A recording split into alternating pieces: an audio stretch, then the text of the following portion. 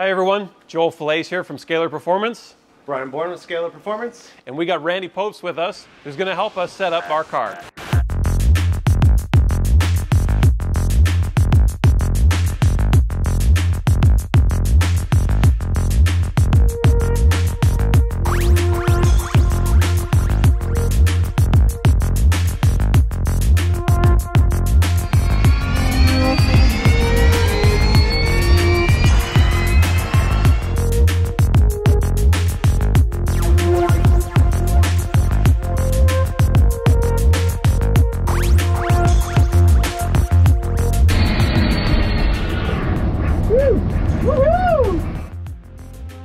That was good progress. That was fun.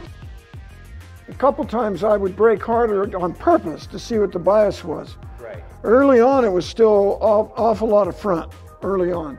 Later on it was pretty close to even a little more in the back maybe, or close to all four locking about the same time.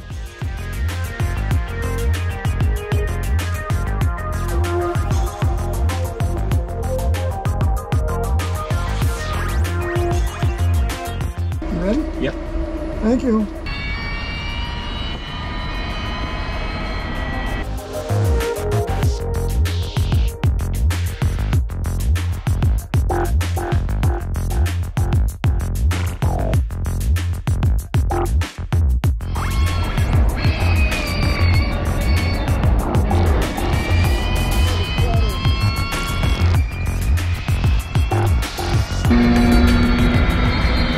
Braking is actually solid except turning into one. It really locked them up.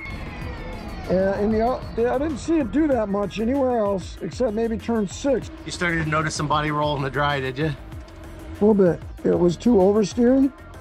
So I figured since I'm feeling a little roll, let's go stiffer front rather than softer rear.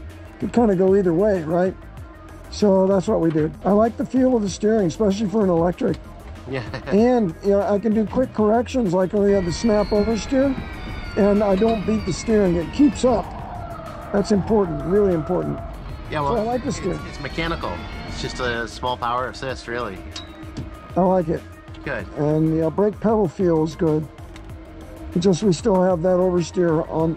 Yeah. Turn 1, boy. Woo! So if we can get that, then we're getting closer to the goal of having a car with like lots of pedal feel.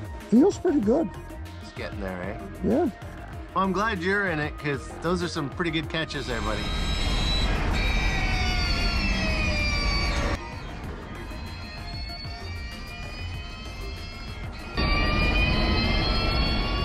Well, that's one of the things I like about electric vehicles. Right now, when you tip that throttle, boom, it is there. And that's something that I think gas car people don't understand, how quickly the torque is delivered. It makes downshifts feel positively antique. It reminds me of taking off in a jet. You get pushed back and it just holds you there. It holds you there. Yeah. Yeah.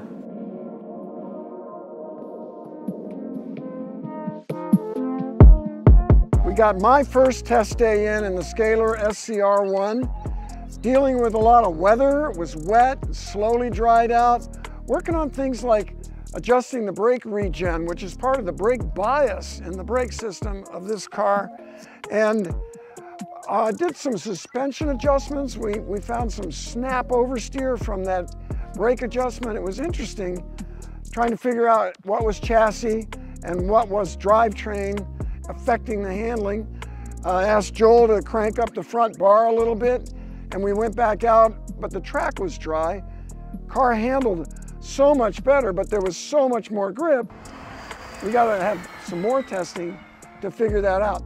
But the drivetrain performed beautifully, and the car is super nice to drive. Yeah, it's certainly a very educational day for us too. Randy's ability to jump in the car and feel things out is amazing.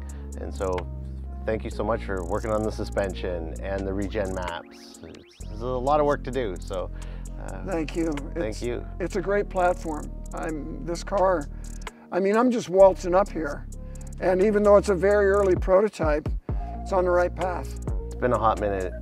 to get it to here, so thank you. A few trial and errors, Yeah. just a few.